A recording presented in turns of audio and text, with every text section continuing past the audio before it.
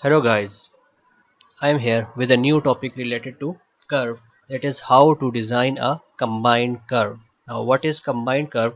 It is, as it is obvious from the name, that it is the combination of two types of curves, that is simple circular curve and the transition curve. We will define these two types of curve in the upcoming slide. In this video we will find how to calculate the radius of the curve.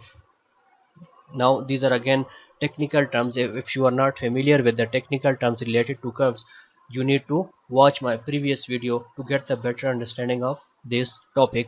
And the length of the transition curve, length of the circular curve, and the chainage of beginning and end points of transition curve.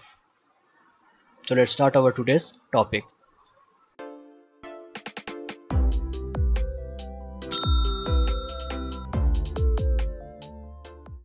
What is combined curve? First of all, we will define curve. Curve is a regular band provided to bring gradual change in direction or grade to avoid abrupt change, like in roads, railways and canals.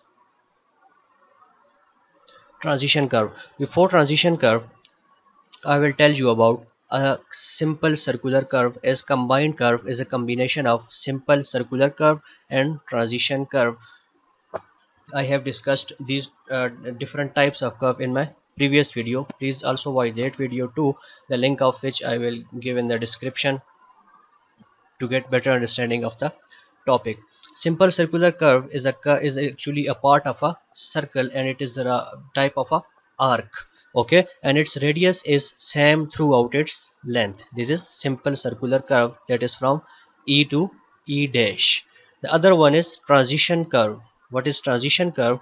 Transition curve is used when it becomes necessary to deviate from a given straight path in order to avoid intervening obstructions such as bend of river, a building, etc.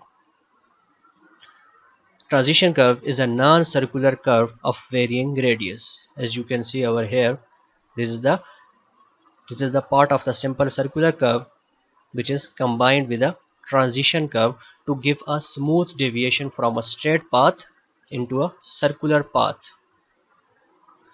Transition curve is introduced between a straight and a circular curve for the purpose of giving easy changes of direction of a route. Now I hope you have understand what is transition curve, and it is also called as easement of curve. So let's proceed towards the designing of combined curve, and few of the let it solve by an example. Few of the parameters are given. As you can see over here, that deflection angle is 89 degree 50 minutes. This is the deflection angle, that is the external angle of intersection point of two tangents. Okay, and the maximum design speed is 70 km/h. Centrifugal ratio is 1/4. Now centrifugal ratio is normally generally taken 1/4 for roads and 1/8 for railways, and the rate of change of acceleration is 0.3 meter per second square, and the chainage of intersection point is 1836.4 meters. That is the RDR chainage, reduced distance, or the chainage of intersection point. This is the intersection point, the point where two tangents intersect each other. This is the intersection point, and the parameters we need to find from this given data is radius of the circular path. As you can see here, this is the circular path. Let me explain it. This is the circular path from E to E dash. This is the circular path and its radius is R. Okay, the next one is length of the transition curve.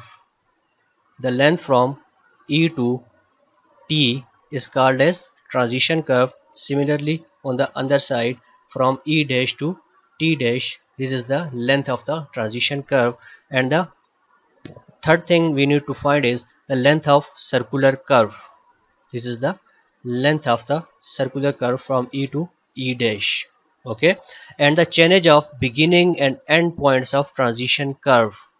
The point where transition curve starts is T, and where it ends is point E. We need to find the chainages of these transition curve. So let's start.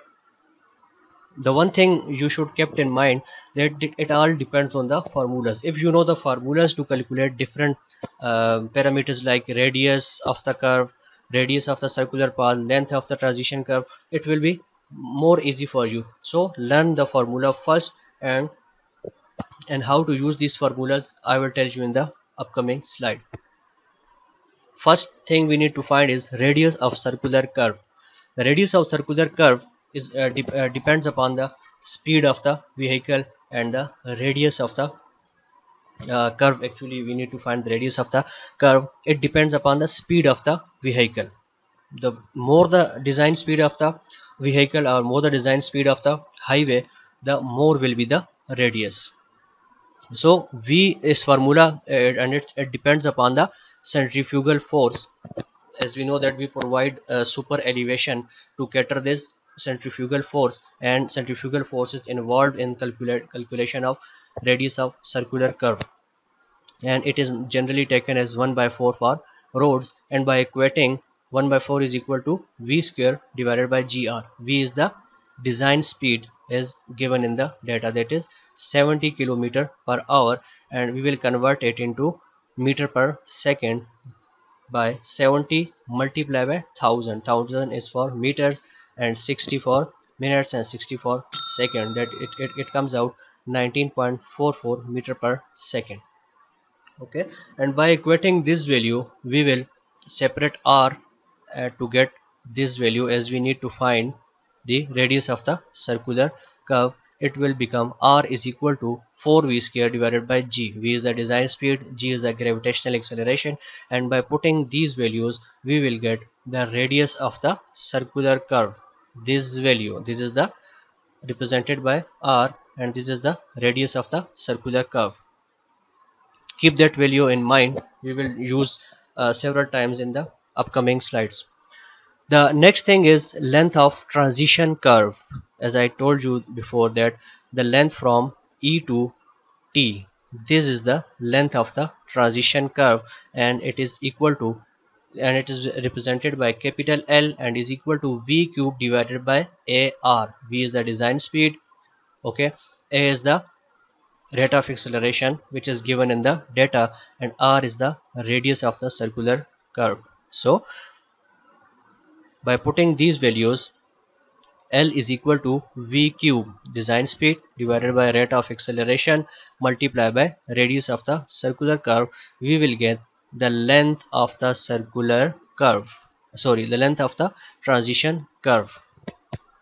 Okay, the only thing you need to do is learn this formula by heart.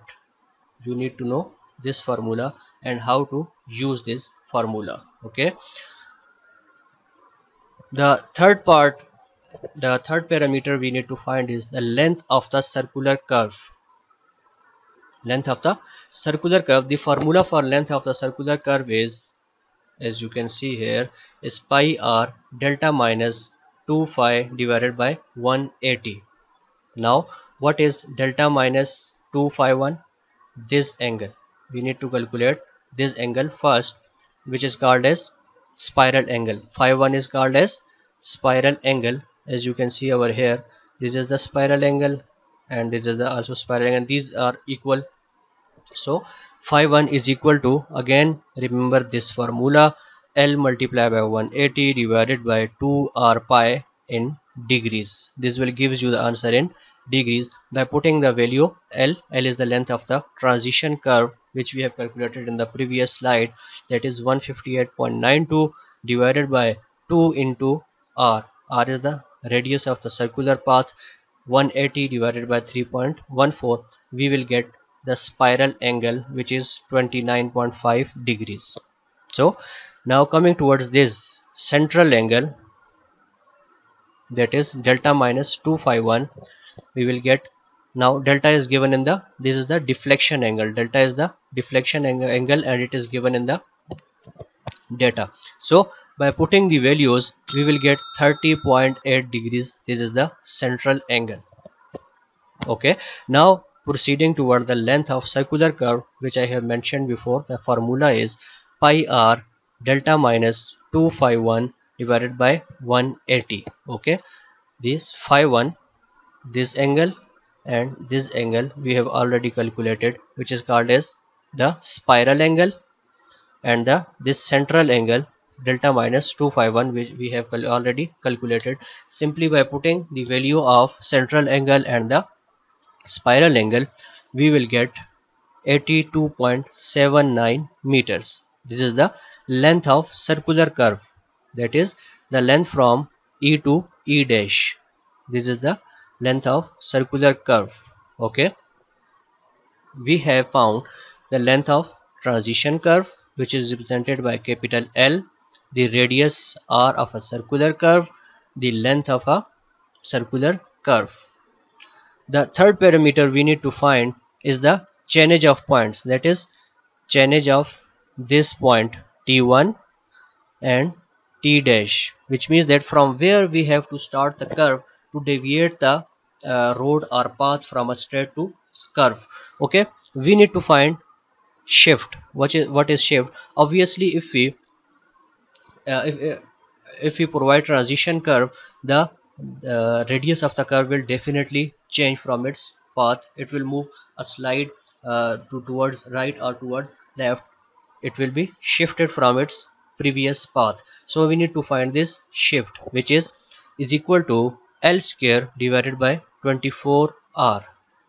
Okay, L square divided by 24R. L is the length of the transition curve, 24 into 154.09 is the radius of the circular path, and it comes out 6.8 meters. It's mean that if we combine both curves, circular curve and transition curve, it will move towards right or towards left 6.8 meters.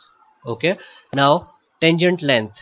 What is tangent length? This is the length from here to here. This is called as tangent length. Length from T to intersection point towards this point. This total length is called as transition length, which is equal to R plus S tan delta divided by 2 plus L divided by 2. So you need to remember these all formulas to design a combined curve. So by putting values, R is the radius of the circular curve, plus S is the shift, that is 6.8 meters, into tan delta is the 89.50 degree, which is given in the question, plus L is the length of the transition curve, divided by 2, we get 239.9 meters. This is the tangent length.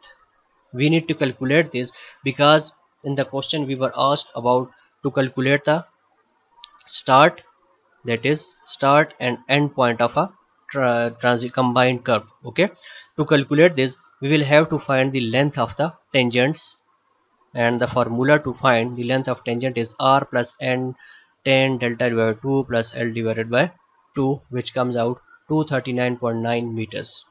So now to calculate the chainage of first tangent point and chainage of last tangent point or second tangent point, as we already know that, which is given in the question, that is chainage of intersection point is 1836.4, that is the distance. The chainage of this point is already given, and the length of this transition curve we have already found is 239.9.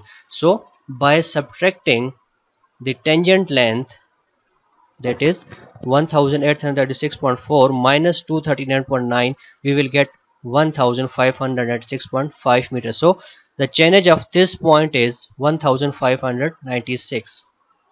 As you can see over here, we know this distance. Okay, this is the chainage of intersection point, and if we subtract this length, we will reach this point.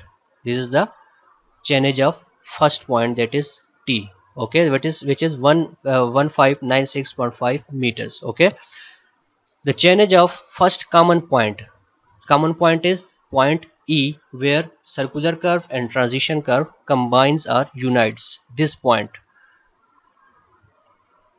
Okay, let's this point E is the first common point, and it is equal to, and now we know that this chainage is 1596.5 meters, and if we add the length of transition curve. The length of transition curve is from here to here. If we add the distance of the chainage of first transition curve and length of the transition curve, we will reach point E. Okay, similarly the next point is to find point E dash, the chainage of E dash. And now we know the length of the circular curve, and if we add the chainage plus the length of this circular curve, we will reach point E dash. As you can see over here, 1755.42 plus 82.79, it is equal to 1838.21 meters. Now we have reached over this point. The second combined point, common point, is E dash. So to find this distance, we will add the length of, again, the length of transition curve plus the chainage of E dash. We will reach up to T dash. This is the second tangent point, as you can see here, which is 1997.13 meters. So that's all for today. In the end, you are requested, if you are new to my channel, please subscribe it and don't forget to press the bell icon to get more video updates.